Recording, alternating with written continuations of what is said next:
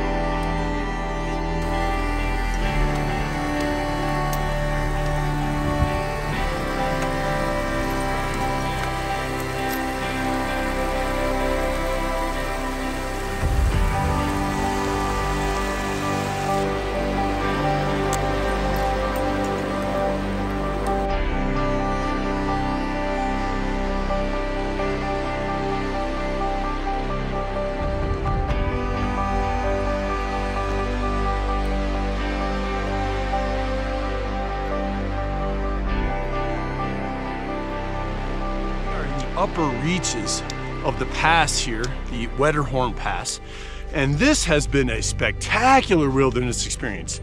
The flowers are as good as any that I've seen, and lately I've seen a lot.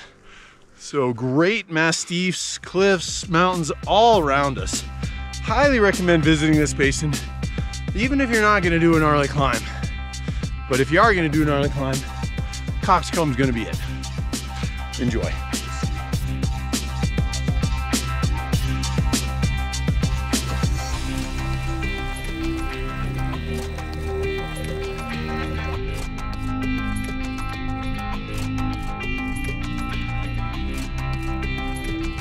We are here at Wetterhorn Basin Pass, another spectacular saddle. Great towers all around, as you can see. And then behind me is really beautiful as well. So enjoying just the hike so far here to the pass. We'll be getting into the adventures really quickly here. We're gonna just take the pass trail down a little bit and avoid traversing Taos in order to get on to the objective, Coxcomb, where we would like to ascend it. And that's gonna be the south face, kind of on climber's right. We'll see you there, and the adventure zone will be in full force.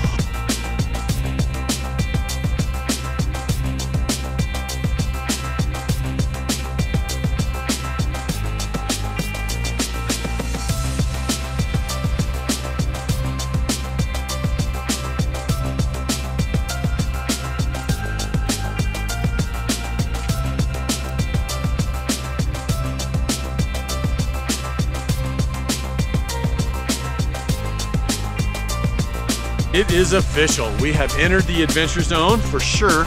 We are on a prominent ridge on the south side of Coxcomb. It's fairly obvious if you look at any trip reports. We are gonna just head on up this ramp right behind me at this point. And from there, we've got a couple exciting gullies and chimneys in order to get onto the grilling ramp above. And from there, we'll just be cruising a crazy exposed summit ridge out to the north point and the very summit of Coxcomb. We'll see you there. There's our chimney. Right there.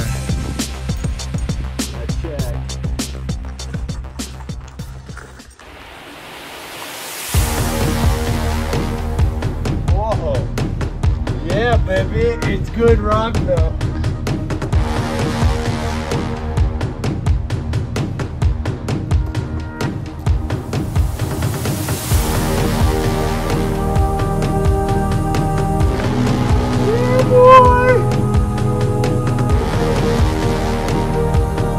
Nice work, Tristan.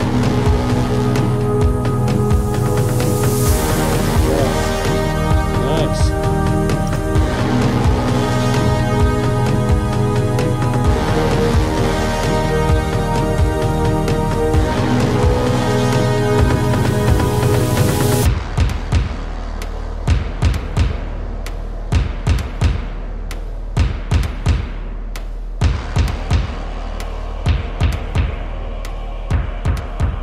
We must be on the right track.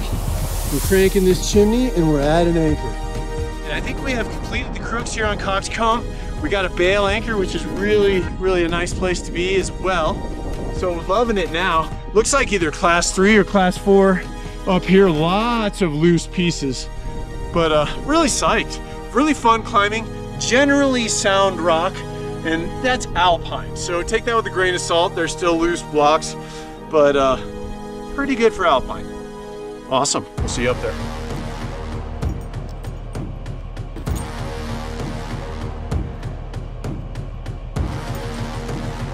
There's Red Cliff. After that cool chimney climb and this really epic little summit traverse thing here, we are headed for the notch. And I guess it would be a 5-6 down climb. The first rappel. Here we go. Roll. But pretty much everybody just rappels off these slings.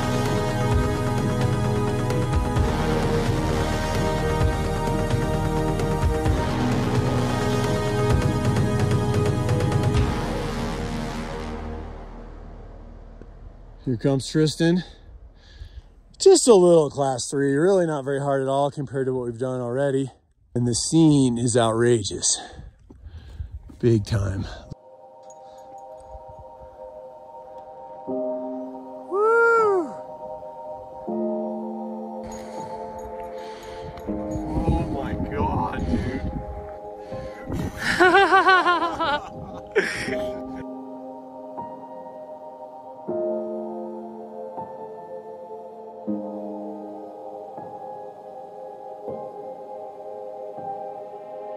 We are working the summit ridge now, and it has not disappointed one bit. So beautiful, exposed, really not very scary and quite sound as well. So loving it totally. Woo, and I am looking at one giant anchor as Carl Decker presents the technical summit of Coxcomb. Super sweet. Off here to my left is Red Cliff. Down below looks like the giant rappel we're going to take off of those anchors. So awesome, really fun climb. I'd say a little bit less gnarly than we had anticipated, but that said, packs plenty of a punch. It's going to be really an enjoyable climb. Highly recommended if you're comfortable on some easy 5th class rock in an alpine setting. And the views of Wetterhorn should not be dismissed either. Which is another summit I like to hit relatively soon. It is kind of a long commute, but really great, beautiful peak. So gotta love that. And then more awesome San Juan basins. If you look really far in the distance, you can even see Red Mountain way out there. That is cool. And then finishing off straight out here is all our favorites, Mount Sneffels. All right, we're hooking off the rope. Here goes, rope.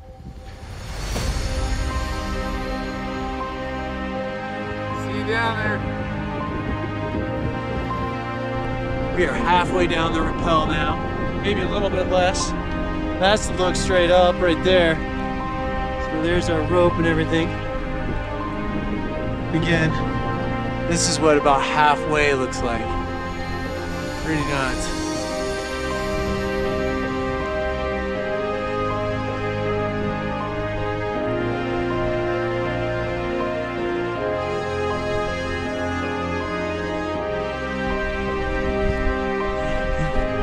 And then behind me, I think is red cap. This way, beautiful as well. So we will just slink on down. Oh, and this is how far we've come already. Really far. The ground is right here.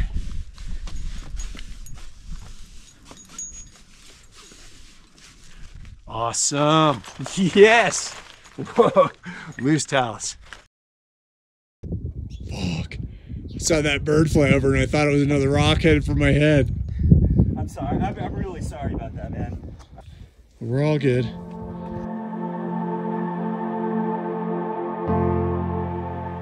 We are safely down, ropes all cleaned up, and there's the size of our rappel. Enormous, I would say. And this talus coming off the north face of Coxcomb is pretty bad. But we're stoked, love the climb. So much so that it looks like we'll probably head up Red Cliff next. All right, down the shit. And then up above, there's the real adventure. Holy cow.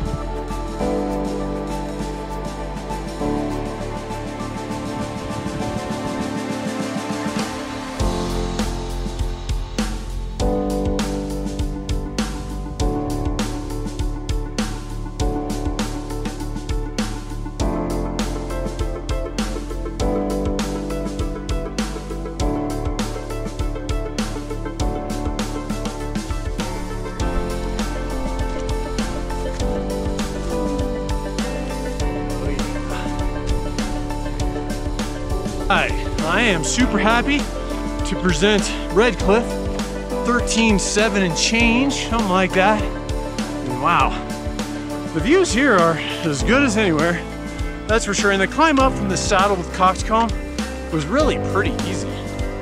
I'd say it took us a half hour. We did leave our packs at the saddle. Let's hope the marmots don't decide to get their salt fix there. Beautiful views looking out toward the four-wheel drive trailhead. Chimney Rock, most distant on the left. Then we are looking at Fortress and Precipice Peak. Panning across, more beautiful 12ers, I would guess. And then center of frame is Uncompadre, another 14er. Now center of frame is Matterhorn. Panning further, our objective for the day, which was kick-ass, Coxcomb. And on the right is that Wetterhorn Pass, and we'll work our way back down this Red Cliff Peak where we are now.